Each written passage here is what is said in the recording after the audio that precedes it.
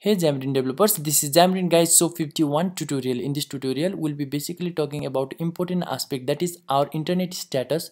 When our internet gets disabled inside our application, then it will get navigated towards our no network page. And for our Android as well as iOS, if our internet gets deactivated, then it gets navigated towards our my navigation page. And at the same time, when our internet is given, that is our mobile data as well as Wi-Fi, then we get navigated towards our internet access page, that is our main page where our Wi-Fi is enabled. That's all. In order to construct that project, we have to first of all go to file and then select new and then project. Select a cross platform app, as we are building app for all three platforms, that is our Windows, Android as well as iOS. After that, select any name that you like and click on OK. After that, we can give a shared project as well as a .NET standard project and then click on OK. After that, let us go to our Solution Explorer. In order to verify that our device is connected with internet or not, we have to add a connectivity plugin by going to browse. I have already installed as Xamarin plugin.connectivity and installed inside my whole project. You can install in it. You can see over here, this is my UWP as well as iOS project. I have already installed. You have to install inside our whole application. I will close it for now. Now let us close it. Again go to Solution Explorer and then we have to add a platform specific permission for both Android as well as Windows. Here I'll be giving access network state as well as Wi-Fi state permission for Android, and then for UWP I have to go to capabilities and then I have to give internet client as well as server permission for them. That's all. And for iOS, while building it, we have to disable our internet from the host. That's all. Now let us create a new page, that is our main page with Wi-Fi connection. That is our main page is going to be connected with internet, and let us give it a name as main page with network. Here images and resources are going to be platform specific. That's why I will take the two images that are downloaded from Google and drag and drop inside my resources drawable folder. I have already placed over here. And for our iOS also, inside our resources folder I'll drag and drop inside it, and for our UWP I'll also place inside it. It's the time to make a simple UI. I'll cut this level and then I'll add image source with Wi-Fi.jpg. This is my Wi-Fi.jpg that is placed inside my resources folder of Android as well as a set of UWP, and I'm giving a height or request of 80 and width request of 80 so that it can accommodate a small size inside my horizontal as well as vertical stack layout, which is placed at center. Now let us place a label above my image so that we can identify which page it is. That's all. Now let us create a no network page which will be redirected when there is no connection, that is our mobile as well as our Wi-Fi connection.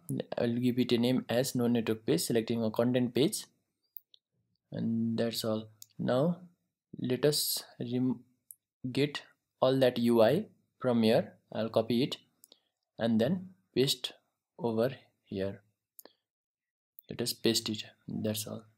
Now let us give a different label name, as I'll call that as no network.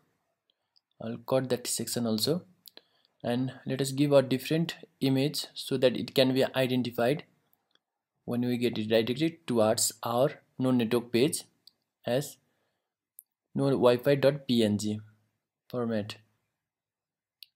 That's all for our Android project. Now let us modify our code inside app.xaml.cs. It is a code behind where we are going to initialize our application. By using plugin.connectivity.abstraction as our namespace, we are going to call cross-connectivity.current is connected. That is our main page. If it is connected, then it will be redirected towards our next page, that is our new main page with network, or else it is going to be redirected towards our no network page. That's all. That's the meaning of our this whole line of code. You have to consider that when your application is alive, that is in start mode, and your application is going to be disconnected at the middle, then some event has to be handled at that time. So that is called connectivity changed. I'll cross that, and we have to handle that event also. Let us give a handler for it as handle connectivity. Got changed. Now let us generate a method for that, that is private void handle that connectivity that is going to be changed. Let us give a current page type for our main page, so that we'll be using current page in order to validate. Now if your event is changed, that is when Wi-Fi is connected as well as mobile data is connected, and if your current page is not is equals to your main page with the network, that is type of main page with network. If it is not there, then we should get redirected towards our main page with network, because that event is changed and our Wi-Fi is as well as mobile data is connected. Or else if your event is not going to be changed, that is connectivity doesn't get changed, and your current page is not is equals to your no network page, that is type of no network page, then we should get navigated towards our no network page. Here we have to understand that multiple loop of main page shouldn't happen. That's all. UWP project to work on, you have to place asset in front of no wifi.png as well as asset slash wifi.png inside your network page in order to start your UWP project with image. Here you can see that my physical Android device is not connected with network. Now I'll connect it with Wi-Fi. It will take some time for getting navigated towards our network page. Okay, it got navigated.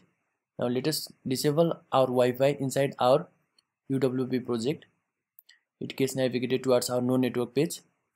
Awesome, that's all. And it will be same for iOS project too. That's all guys, thank you for watching. Keep in touch for next tutorials.